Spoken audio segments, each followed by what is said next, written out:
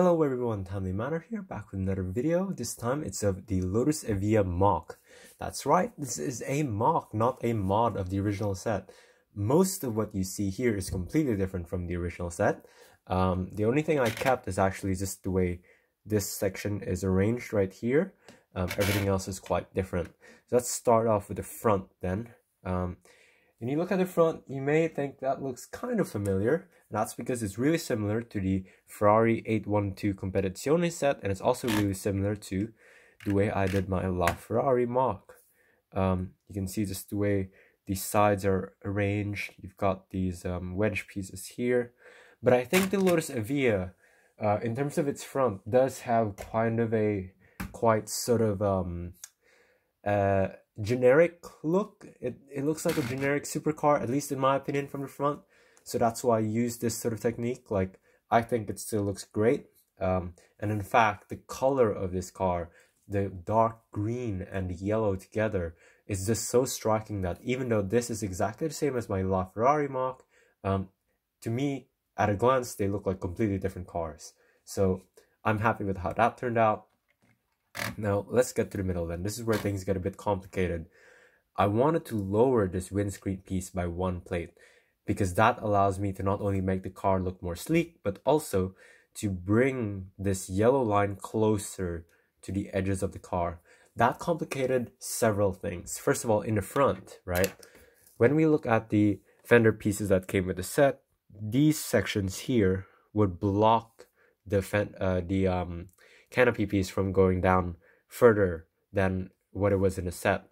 And obviously you could place the canopy piece a bit further back instead, so it would have been aligned with this stud instead of this one. But then the car would start to look more like a front engine car, and it just would look a bit awkward. So instead of using this piece, I went on to Bricklink and I got this piece, because this exists in dark green, and you can see there, the studs in here are one plate lower than the ones on the edge. So this allowed me to bring the canopy piece one plate lower.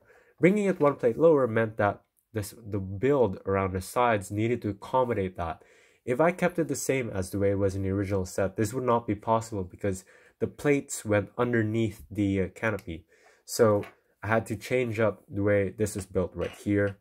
It obviously will be a little bit more fragile, but it's still pretty decent, you know, like it does flex a little bit, but you know, it doesn't fall apart on its own or anything like that. Now, with these pieces here, these curved slopes here, the way that was done also had to be changed, because bringing everything one plate lower meant that there's less space inside the MOC. And so, the Technic pieces that were used in the original set just wouldn't fit.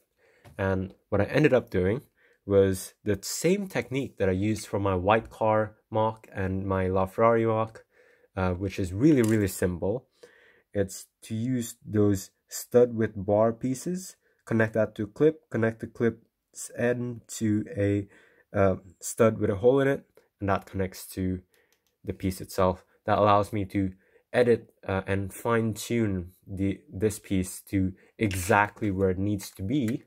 So when you look at the car from the front, nothing protrudes out, right, from the sides.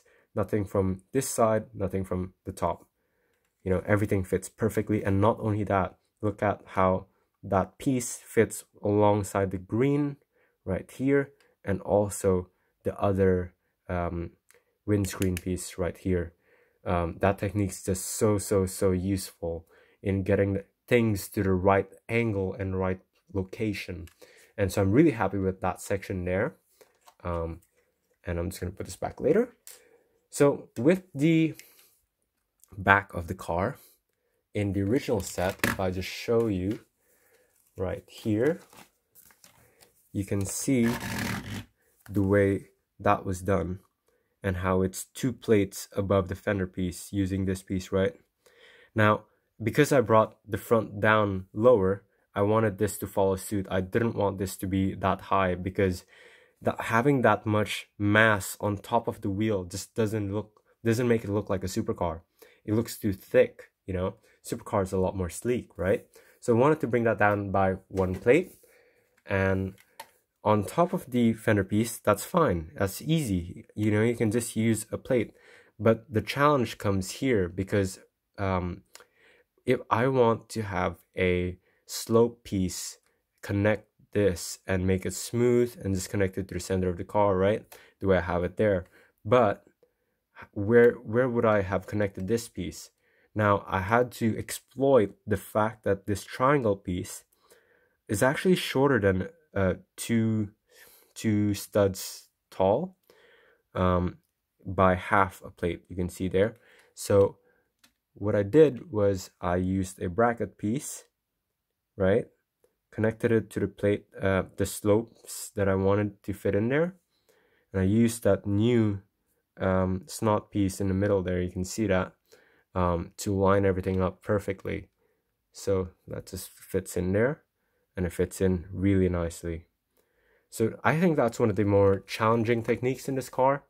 It's to find out that sort of like, almost like it's a weakness. If you're fighting a boss, you got to find the weakness and then exploit it to get what you want.